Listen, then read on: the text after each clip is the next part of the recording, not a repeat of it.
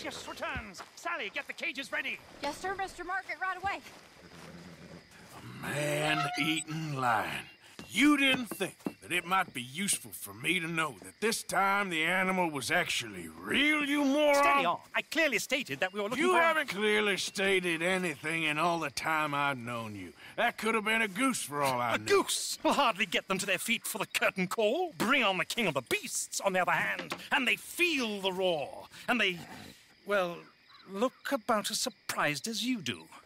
What have you done with him, if you don't mind me asking? I killed him. He's dead. Bloody hell! This is Ramo, boy. Well, it was him or me.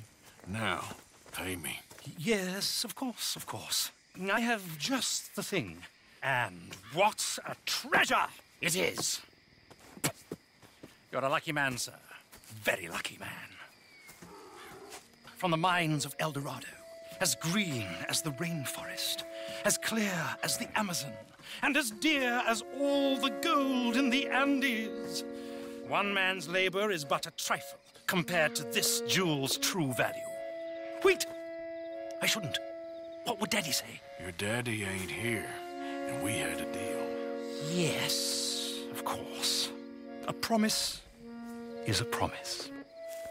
Sally, get the wagons moving. Ain't we waiting for the lion? He's in the great hunting ground in the sky. Good day, sir, and thank you. But we really must be getting along.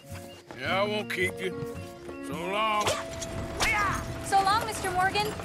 Next time you see me, I'll be topping the bill, I promise. Or at least I'll be on the bill. All in good time, my dear.